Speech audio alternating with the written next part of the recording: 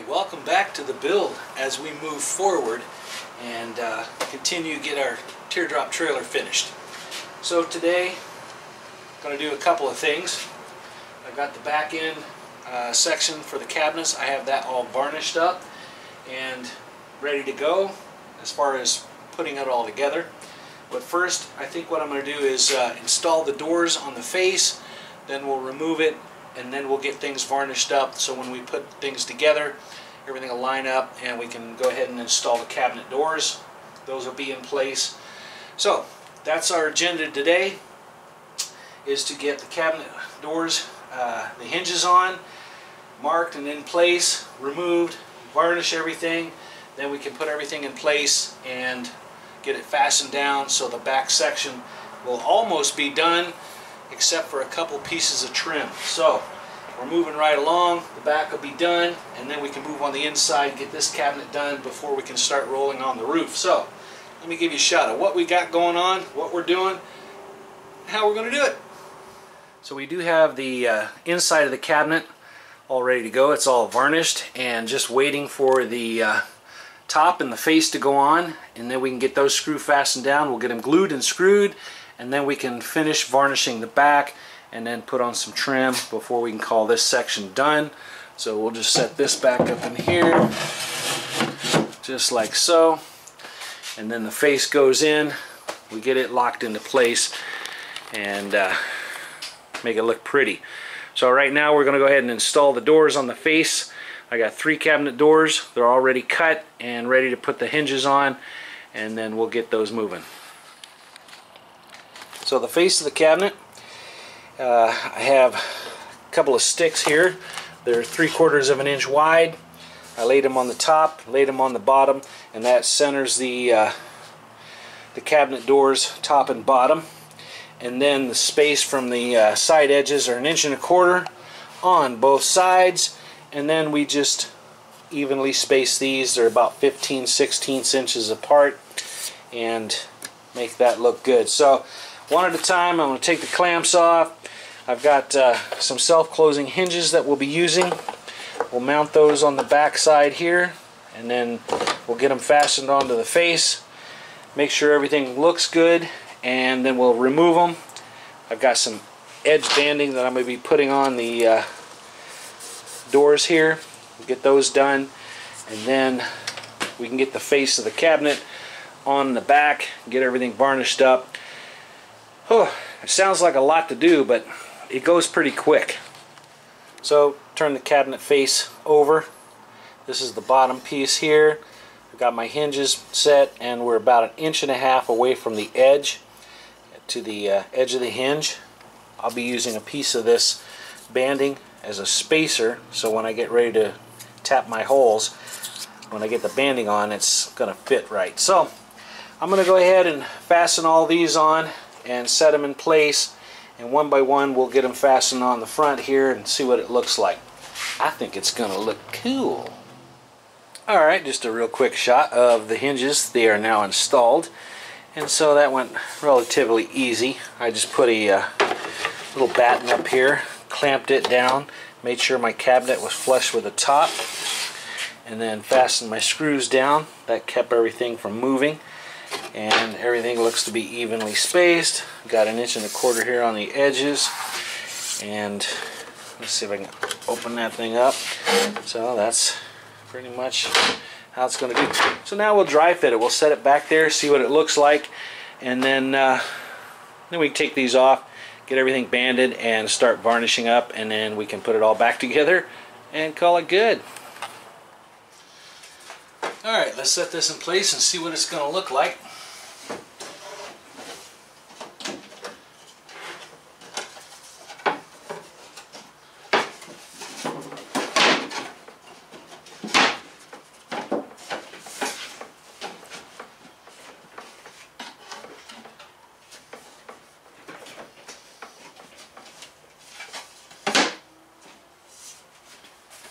There, just like that.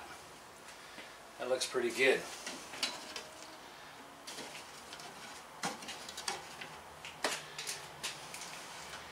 And then we'll have some special handles made, I think.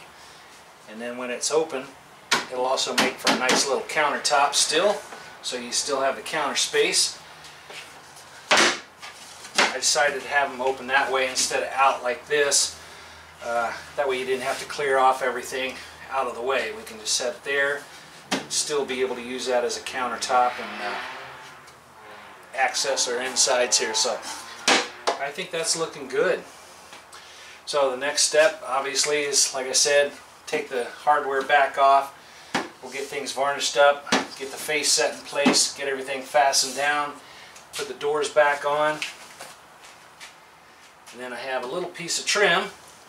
Wait 1 second. Time's up. So I'll be putting a piece of trim up here, not necessarily oak, but a piece of wood trim that'll cover the face of this plywood, and it'll give it a little bit of protection here in case you bump against that, and it'll add some beauty there. On the bottom here we're going to use some angled aluminum, because that's going to take a lot of abuse. Frying pans, cups, plates, forks, silverware, the whole works, banging into this thing, and we don't want to dent it up. I don't know, it could look pretty good with the trim, wood trim on here, but I think the aluminum would be a lot better. It's going to be a lot more durable. So that's what we're going to use. So we'll use a wood trim up here and aluminum trim here and on the face of this piece right here, and then we'll be able to call this section done. Once everything is varnished, then we can move on the inside. So the back is almost done. Hopefully this is where you're at if you're building along. So let me go ahead and get things ripped apart.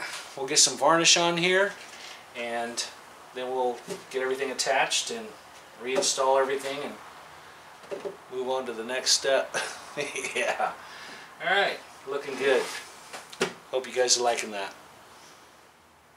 Alright, so we're getting ready to put things together. So I've already pre-drilled my holes on the ends, and I have some screws sticking in there, so when I'm ready to put things in place, hold it, I can get it fastened real quick.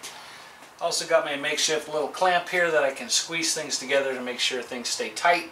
So now I'm just going to spread a little glue on the top and put it in place. We'll get things squeezed together, make sure it's in the right spot, and then we'll start fastening it in on the sides, and then we'll worry about the face.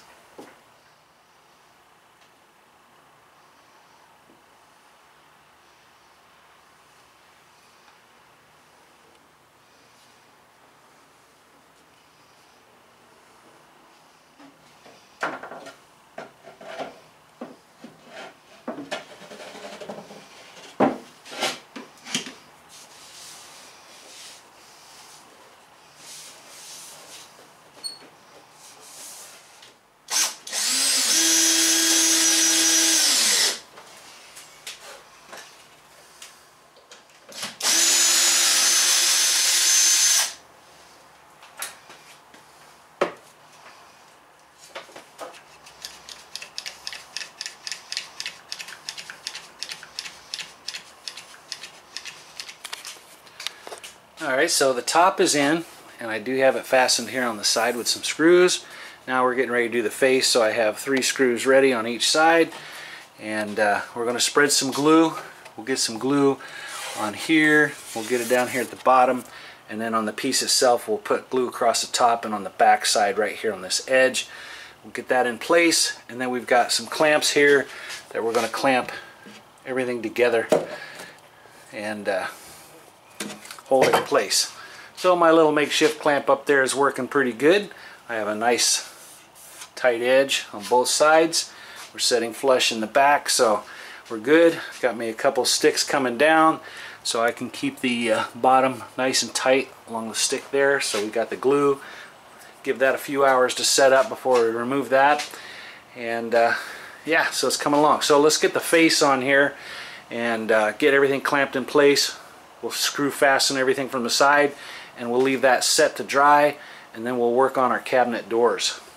Well, just so things don't fly away, the monstrosity that I come up with is everything is glued, clamped, and screwed in place. So once everything's dry, then we can remove all this artwork here, and then we can get things sanded down. We can get all this varnished up, and while we're working on our cabinet doors, and we get those varnished up, those are dry, then we can put those back in place and do a little trim work. So anyway, that's the progress so far.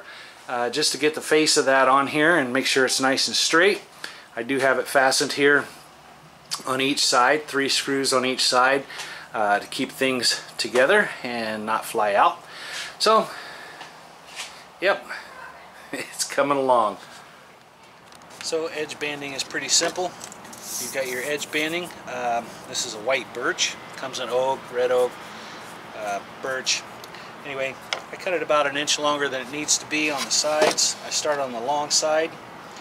I have an iron turned up to the highest setting. This has a glue backing, so you put this on here and just start pressing it down. Allow the heat to melt the glue, and it sticks right to the wood. And then once that's stuck, then we'll come back and we'll trim off the excess overhang. Apply a little bit of pressure. I have a little laminate roller that I like to use on top of that just to make sure it gets pushed down. There. And then I have a razor blade knife. I'm just going to trim off the ends here.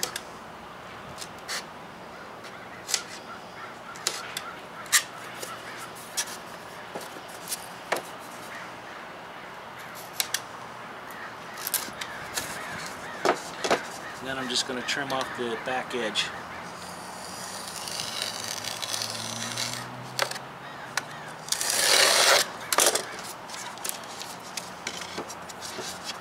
Just like so.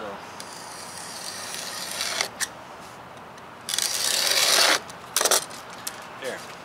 And that gives us a banding edge around the edge. So we're going to do that to the other 3 sides, and then we'll take a palm sander over it, smooth things out, and then we'll get ready to varnish that up. Alright, so all the doors are now banded and sanded. So they're looking pretty nice. Next is the varnish that has to go on them. And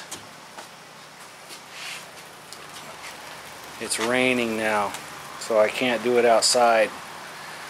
So I'll have to figure a way to get it in here and do some varnishing. But back end glued and screwed, it's all sanded, and it's ready for varnish. The only thing is, I have about that much varnish in the bottom of the can. Now I have to make a store run. Yep, take inventory before you prepare for your next task. So I've got to get some more varnish, set up a table so I can be able to varnish the doors, and I need to get this back section varnished so we can call this complete. Well, I'm happy to report that everything is varnished and the cabinet doors are now back in place and work really well.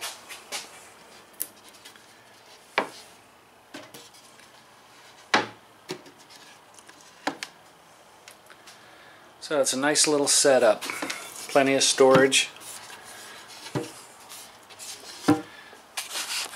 Looking really good.